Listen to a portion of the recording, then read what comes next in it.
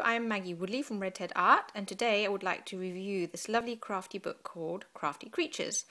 I haven't really looked at it properly yet. I wanted you to see my reaction as we go through the book, because I think that's always a lovely way to see what a book is like. And I love books like this because hopefully this will all be about making cute things, but in a way that kids can have a go as well. So let's have a quick look inside. Oh, I like the pretty paper. That's lovely. Always a good start. Let's have a look. Oh, I'm getting all excited.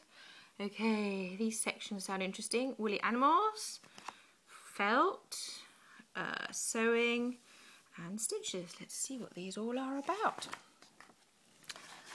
Woolly animals. Oh, that's cute, isn't it? So you get your little octopus with some plaiting. Really good. Plaiting is a great activity for young children. You know, you're starting to learn process and order and, you know, following a sort of a very simple pattern like this. Oh, I love that. Now, knitting is something that I'm about to embark on with my kids, and I was already worrying about lots of scarves or lots of patchwork and, you know, them getting a little bit bored. So I love that this apparently cute little cat is made out of some very simple shapes. You know, you've got a square and two little rectangles, and I think any child learning how to knit should be able to manage this. Very sweet. And I have to say, I do like the photographs, because look at this. It's not perfect, you know, and that's good because you're helping younger children to say that, you know, you don't have to have something that looks perfect in order to make something really, really, really cute. Love it. So sweet. Very, very sweet. And look, you get all these other variations. Little koala bear. Very sweet. We love. And a teddy. Anyway, I'm not going to go through the whole book. I just want to sort of pick out some bits and pieces as we go through, and you can see my reaction. So obviously love owls. Very sweet. I always like looking at the finished project and then also at the basics. So look at that. Really basic shapes with very, very basic sewing. That's a running stitch going all around. Love.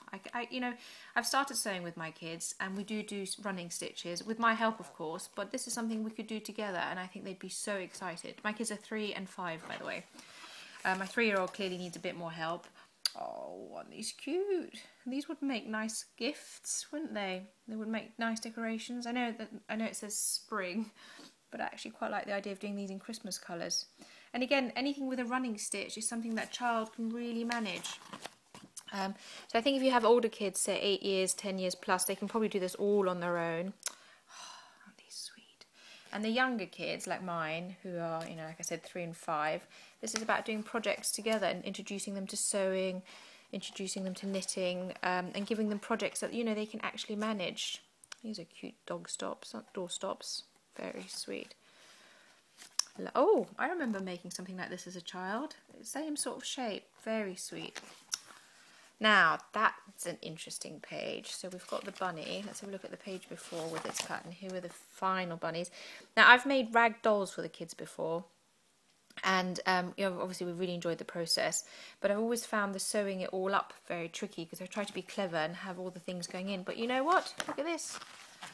You don't have to be clever and fiddle with it inside a sewing machine. You can just attach it to the side and it still looks nice.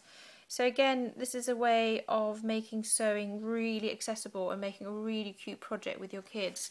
You know, I love the detail so that it shows you, look, it's tricky to turn it inside out, but here's a little trick, stuff it with a pen.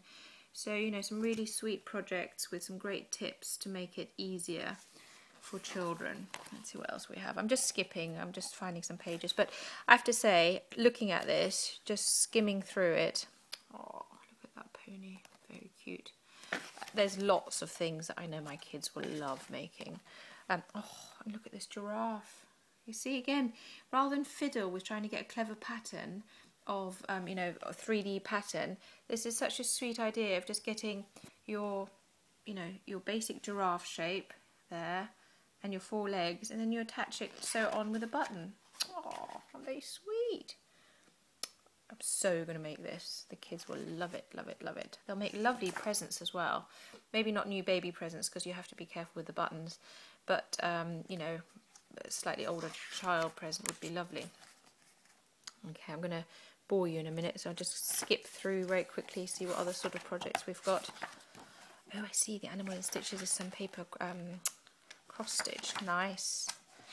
Very nice, very sweet. So you've got here sort of the basic skills, you know, you've got your sewing, your knitting, your felt and your stitching, and then here is what you need in your basic sewing kit, so you could make a lovely little Christmas presents. You know, have the book and a little sewing kit to go with it.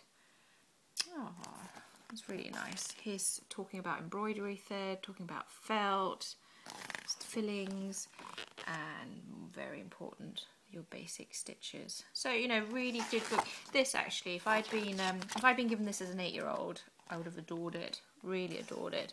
And now I'm 37, nearly 38. I still think it's a really lovely book. Anyway, so that's my, oh, look at the very end, the last page. So I have to say, looking at it, not having seen it before this video properly, I think this is a very sweet book with lots of really doable projects for children. And, you know, I look forward to having a go at this with my kids. Lovely, big thumbs up. Yay. Oh, got some paint on my thumb, but still, big thumbs up. Yay.